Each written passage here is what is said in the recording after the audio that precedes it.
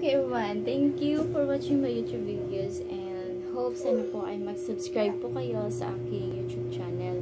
And ngayon po, meron po tayong bagong pag-uusapan. Ito po yung mga pagkain na para sa nagbe-breastfeed at naglalactate o no?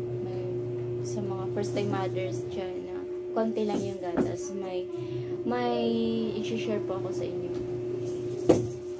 Source book natin ay natural healthy juices.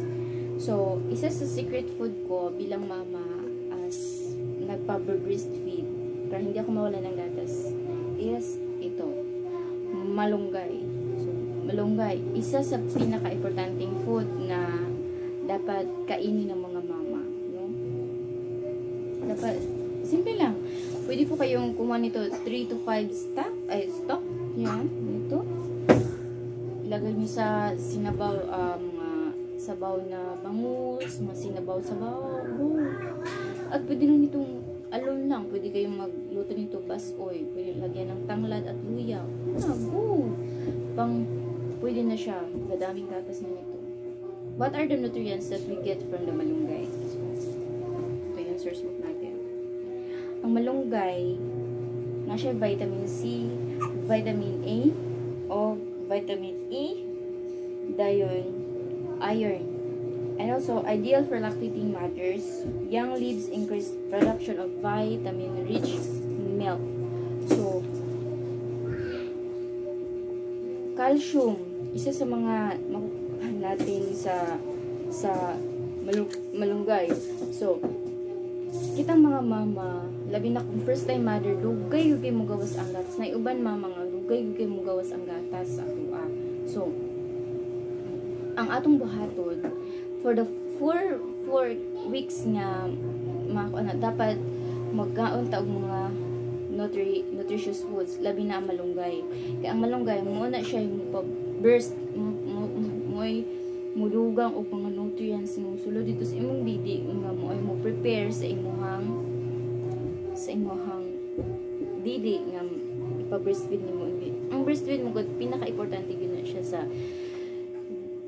sa pag-growth sa baby, labi na kay ang only the breastfeed babies makakakuha og DHA, no? Diha makuha sa bata ang DHA. So, importante yun nga. Kitang mga mama, from the time nga hapit na ta mga anak, dapat mukhaon na kita og daghang malunggay para time nga ma-arrive na si baby, natay kaugalingong milk. So, don't forget the malunggay. Ang malunggay na siya vitamin C, vitamin C, calcium, urinine, ano ko babasaan? Thiamine, vitamin E, vitamin A, iron, phosphorus, daghan siyang mga nutrients nga ito maka. Only this leaf. Gamay ra kay siya nga, kani siya, ginato ni siya ano, muna siya gitawag nga superfood. So, kita dapat ato niyo siyang kaunon mga mama, no?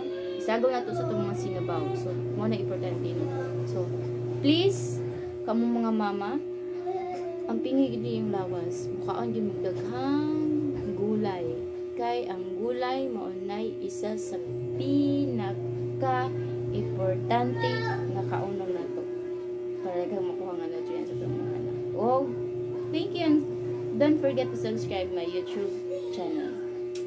Happy eating, happy mothers. And don't forget to subscribe to my YouTube channel. Thank you and God bless. And more topic nga itong pagkuhan. So, mag-discuss po ko about colitis. Kung saan makuha na itong nutrients sa colitis. Kung saan nutrients itong makuha sa saluyot. So, go. So, mo ni siya, no?